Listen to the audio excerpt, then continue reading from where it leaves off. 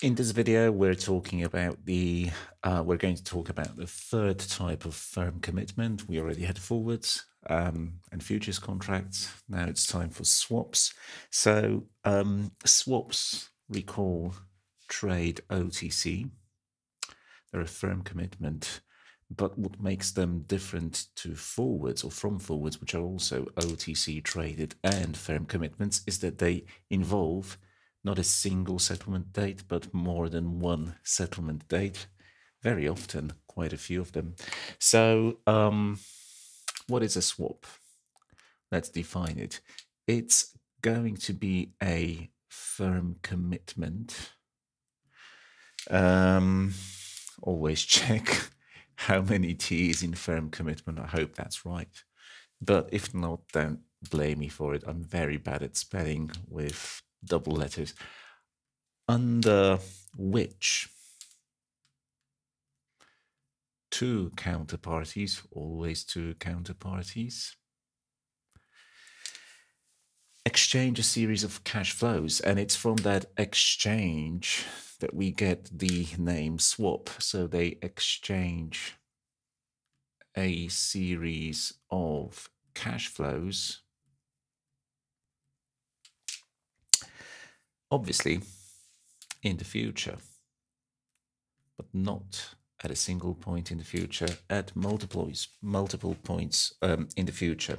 And before I show you an example, let me stress that these cash flows, or these series of cash flows, quite specific, because one of them, so let's say over here, one series is typically going to be variable or floating. So it's going to be based on some market variable, like an interest rate, or maybe the price of something that trades in the market and therefore changes over time.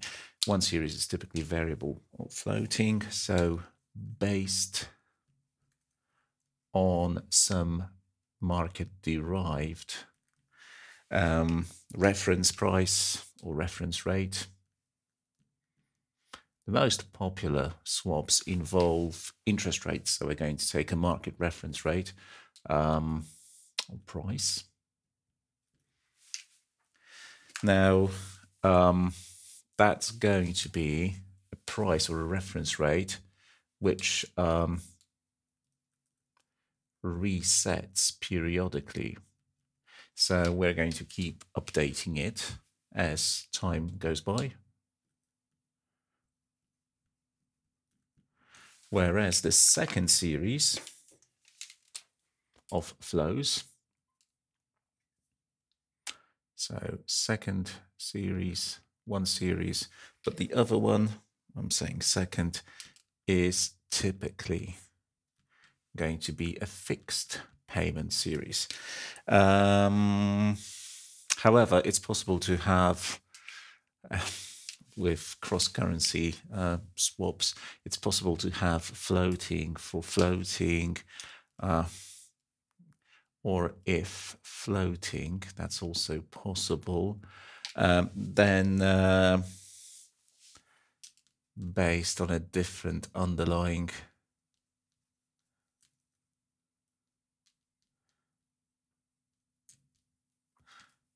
than series one. So I may pay you cash flows based on the price of a certain commodity like crude oil, and you pay me cash flows based on the price of natural gas.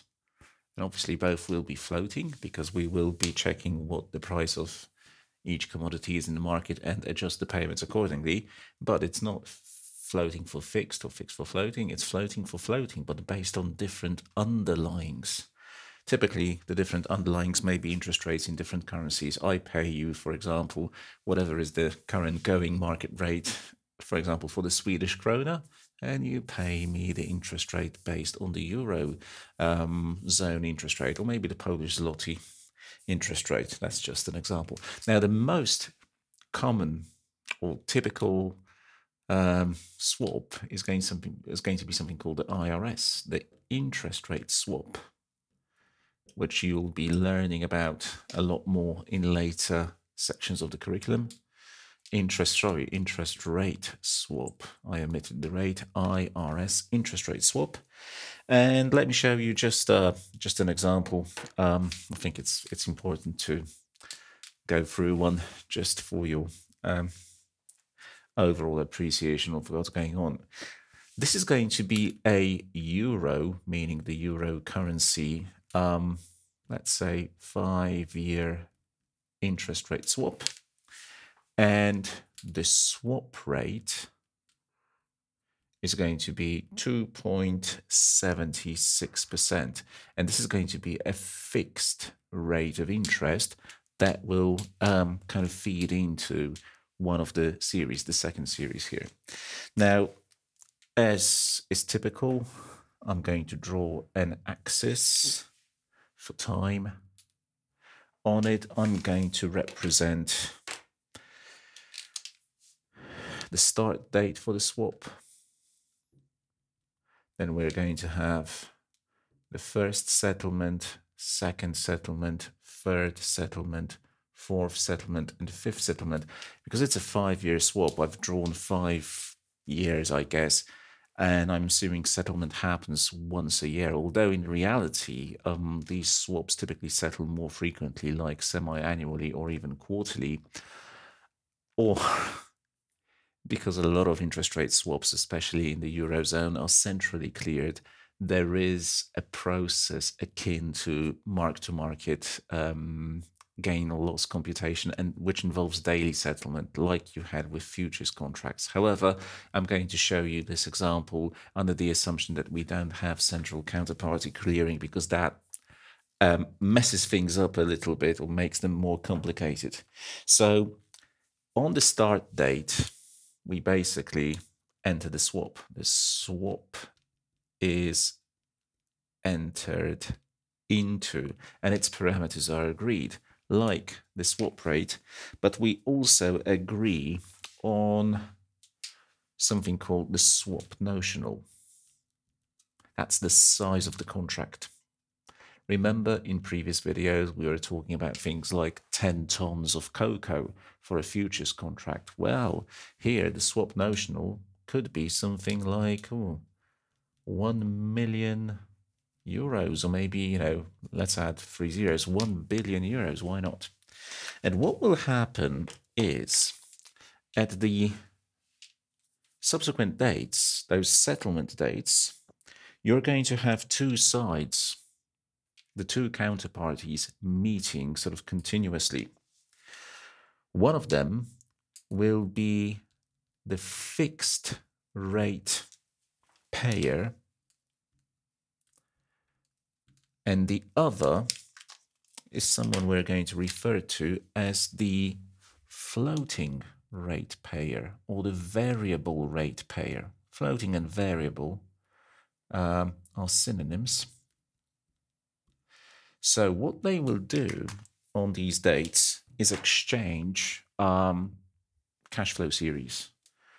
The fixed rate payer will pay whatever was pre-agreed up front, which was that fixed rate of 2.76% times the contract notional, which is 1 billion euros.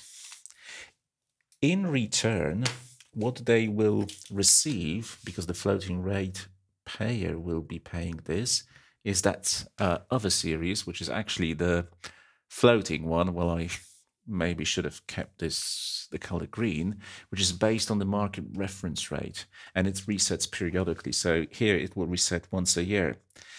They will receive whatever is the market reference rate for the euro currency. For example, right now, this is something called the Euribor that gets very often used here, but it could be something else like the euro short-term rate times that same notional.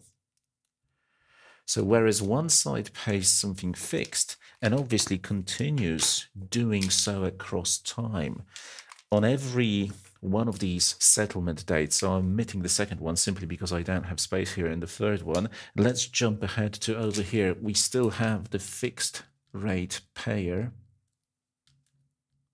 paying that pre-agreed, locked in, fixed 2.76% on a per annum basis. If settlement happens more frequently than once per year, you would scale this down to, for example, a quarter or a 6-month period multiplied by the notional, which is 1 billion euros. And the floating rate payer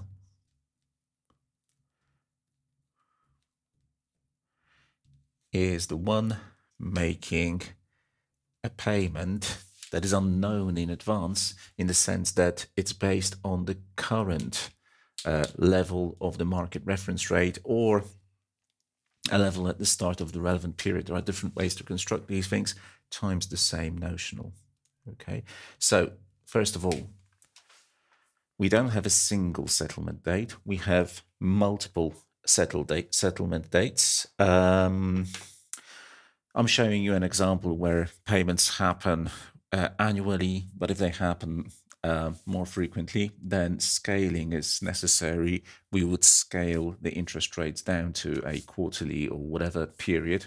Interest rates are typically, expressed in annual terms, so they need to get scaled. Now, this fixed rate payer can also be known as and referred to, right? So the fixed rate payer as the floating or variable rate receiver, whereas this person down here can also be referred to, or is also known as, the fixed rate receiver. So you can describe them in terms of what they pay, or just as well what they receive and the other side pays. Now, a very important idea behind the swap is that, okay, it gets repeated. This settlement gets repeated many, many times over. But when you perform the settlement, you don't pay one series and receive the other. If both amounts are expressed in the same currency, like here we've got a percentage multiplied by a euro-denominated notional, what's going to typically happen is you're going to have net settlement, and that's the kind of the norm. So let's assume, for example, for just a moment, that the market reference rate 4 years down the line after the swap initiation date is e.g. equal to 2%. Right. So what happens is, in theory, the floating rate payer pays 2% times the notional, and is supposed to receive 2.76% times this same notional. So instead of making payments going kind of both ways, why not just settle on a net basis, which is what would happen? So we're going to have net payments, and that net payment is obviously going to be the difference between the 2.76%, which the floating rate payer is supposed to receive, and the 2% which they're supposed to base their payment on. Multiply that by the notional, the 1 billion euros, and you get a net payment going this way. So on multiple dates in the future, what will happen is we'll be checking whether the market reference rate is higher or lower than the pre-agreed fixed swap rate. And depending on whether it's high or lower, one side will make payments to the other, or indeed receive payment from the other. So it's a bit like before I told you that the outcome, the payoff on a futures contract or on a forward contract depends on where the spot price is relative to a forward or a futures price. Well, the swap rate is like that forward rate, and we then check subsequently where the market rate is relative to this. Is it higher or lower? But we don't do it once. We do it on multiple occasions. And just the fact that maybe there was a payment going this way on one occasion doesn't absolutely mean that next time when we meet to settle and we check what the MRR is, things will not revert and go the other way. And to finish off what is a rather quick video or short video on swaps, I want to just jot down some typical features of these instruments. Typically, what you'll find is that the notional amounts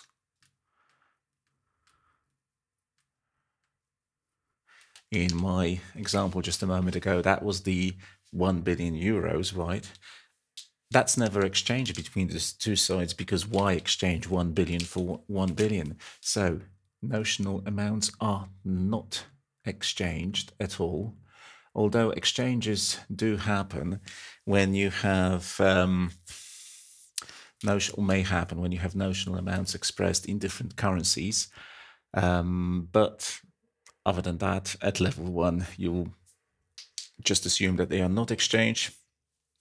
The only reason why we have them is they are just used to compute the cash flow, the payments, just used to compute cash flows. So like in that example, the market reference rate times the notional gives you the level of one payment. The fixed rate, like 2.76 times the same notional, gives you the other payment, and compute the net amount. But it's like a multiplier only effect. It's not something that gets exchanged as such. And actually, another point, no cash is exchanged between the counterparties at the contract initiation. So when we enter the swap, we don't exchange any money, just like we don't do it with forwards or futures. In the case of futures, the only thing you do is you pay a margin into the clearinghouse, collected by the clearinghouse, but that's like a safety deposit. We don't pay each other because the assumption is what we're doing is a fair swap. I think, and the other side thinks at the beginning, that if I pay you 2.76 and you pay me whatever is the market rate, we're entering a fair contract. That 2.76, which one of us agrees to pay to the other, is a fair reflection of our expectations, of where interest rates will go in the future. So something we'll be talking about a lot later on is that because of this concept of fairness between what one side commits to do and what the other side commits to do, the initial value of a swap is 0, just as it should be with forwards and typically futures. But subsequently, or subsequent valuations are typically the mark to market, to use a term from the previous video, are going to be different to 0, because I agreed to pay you 2.76 in order to receive the market reference rate from you. And then as time goes by and the actual market reference rate may differ from what I had expected it to be, that's going to either make the swap valuable for me or have a negative value for me, but positive to the other side. And let me just state something that I may have mentioned before. Swaps may require, well, that's what your curriculum states. This is becoming more and more the case. Collateral stroke margin. So, or margining, which is basically the posting of collateral. They are often these days cleared by CCPs, so central counterparties. This obviously reduces the counterparty risk, but it also introduces that whole concept of MTM, mark to market. So you're going to have initial margin being posted, but then subsequently valuations, which may result in margin calls and the posting of variation margin as well.